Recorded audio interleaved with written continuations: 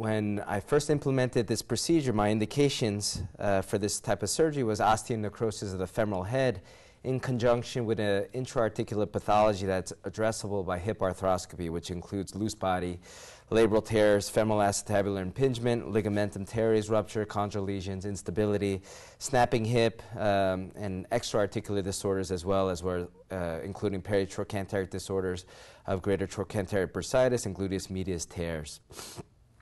Initially, this procedure was designed to address incidental and concurrent avascular necrosis lesions in patients who had hip pain and arthroscopically addressable pathologies such as FAI and labral tears.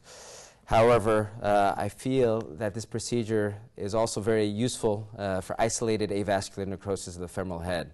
The advantages of an arthroscopically assisted hip procedure is that you can diagnose and treat concurrent pathology of the hip, especially if the patients present with pain. We know that MRIs have poor positive predictive value as far as diagnosing conjugal lamination associated with FAI. You can confirm that the head is not penetrated by a cord decompression reaming with direct visualization with the arthroscope. You can also insert the scope into the cord decompression tunnel to visualize the necrotic AVN lesion. And you have precise staging of the avascular necrosis. You can detect early chondral collapse and damage when you look at it arthroscopically. So avascular necrosis or aseptic necrosis of the femoral head typically occurs in patients between 20 and 50 years. The mean is 38 years. It's the same age presentation as femoral acetabular impingement. It's a disease of impaired osseous blood flow. It could be traumatic when you have a displaced femoral neck fracture or hip dislocation, and also non-traumatic. There is an associated with steroids, alcohol abuse, sickle cell anemia, etc. The pathophysiology that's most commonly accepted, the femoral head microcirculation is occluded by intravascular thrombi. There's an extravascular compression. Osteonecrosis or bone death occurs after ischemia. In the repair process, the dead bone is replaced with new bone. That's called creeping substitution. But the repair is not complete in large lesions. The dead bone fractures, it collapses. That's what produces a crescent sign on x-rays.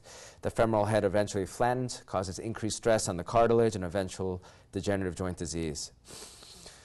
There are various staging systems. One is described by FECOT and ARLIT. I highlighted in red the important stage 1 and stage 2. That means this is pre-collapse of the femoral head, and this is usually when femoral head cord decompression is indicated. University of Pennsylvania staging had 6 stages, stage 6 being the most advanced. I also highlighted in red stages 0 to 2, which is pre-collapse stages when, once again, cord decompression may be indicated. How do we diagnose avascular necrosis? History, it's typically an atraumatic hip pain. You want to look for associated risk factors in the history, such as steroid use. Physical exam, you may find groin pain, positive impingement test, decreased range of motion. There may be some clicking in the hip, especially if there's a collapsed necrotic fragment. You want to check for bilaterality of symptoms. In 40 to 80% of cases, avascular necrosis occurs in both hips. And if there's no associated risk factors for AVN, the presentation may actually be identical to that of femoral acetabular impingement and labral tears. So the indications, you may have a patient with hip or groin pain, plus or minus mechanical symptoms. You have findings of FAI on x-rays with cam and pincer spurs. Your MRI may show a labral tear, cartilage delamination with pre-collapse osteonecrosis of the hip. The osteonecrosis must be pre-collapsed for cord decompression to work, which means there must be no crescent sign. The osteonecrosis is likely silent and asymptomatic because it's early, and the contralateral hip may have the same early stage AVN and may be asymptomatic. The FAI and labral tears in these situations tend to be what the symptomatic pain comes from, and the early AVN may be clinically silent. First case, I have a 30-year-old male with 9 months of left hip pain after a twisting injury while skiing. On physical exam, he had pain in his groin with a positive impingement, positive Faber test. He had no prior pain and no pain in the contralateral hip. Activity modification and physical therapy led to no improvement. These are his AP x-rays. These are Dunn lateral x-rays, 45-degree Dunn x-rays. This is an MRI of his hip showing a avascular necrosis lesion of the femoral head and also a lesion of the labrum with a labral tear.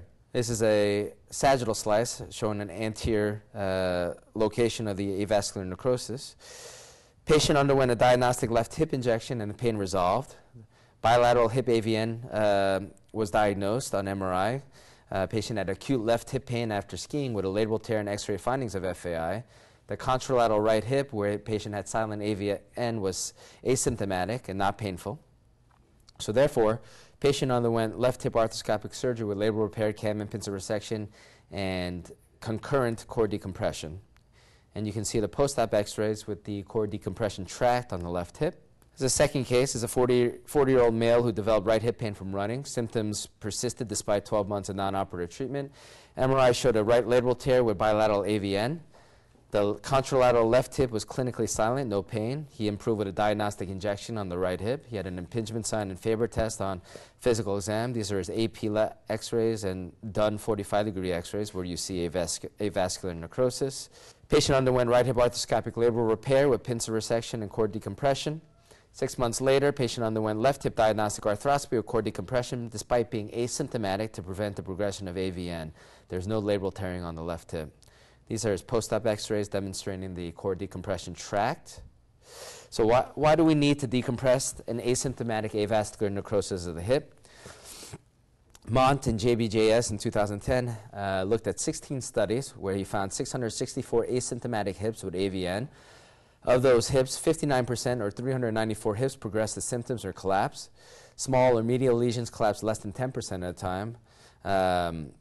Recommended treating lesions that involve lateral 2/3 of the weight-bearing femoral head and occupy greater than 25% of the femoral head. So the results of core decompression are good. The goals are to decompress the intraosseous pressure to restore normal vascular flow and alleviate pain. Been randomized trial including Stolberg, which showed 70% success in non-collapsed lesions. Mont did a review in 1996 of 42 studies and 1,200 hip core decompressions. 71% had good results. So to conclude, does core decompression change the natural history of avascular necrosis of the hip? There are too many differences among studies to determine the true success rate of core decompression. Does adding biologics, OP1, growth factors, bone marrow aspirate, etc., improve clinical results? It remains to be seen. However, there is a trend for success, especially in clinical tests as well as in laboratory tests for success as far as cartilage healing and bone healing. Core decompression is effective for pre-collapse osteonecrosis of the hip, and untreated asymptomatic avascular necrosis of the hip can progress to symptomatic avascular necrosis. So all but the smallest AVN lesions should be treated regardless of symptoms.